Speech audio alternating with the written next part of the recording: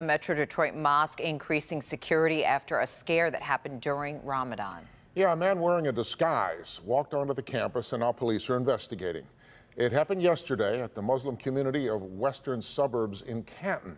Priya Man is there live now with what worshipers witnessed. Priya. Well, Steve, this man was wearing a niqab, which includes a full head covering and a black robe, and he walked into the mosque. And at this hour, Canton police are here. Officials believe that man was disguised as a woman trying to get in during the evening prayers when the mosque.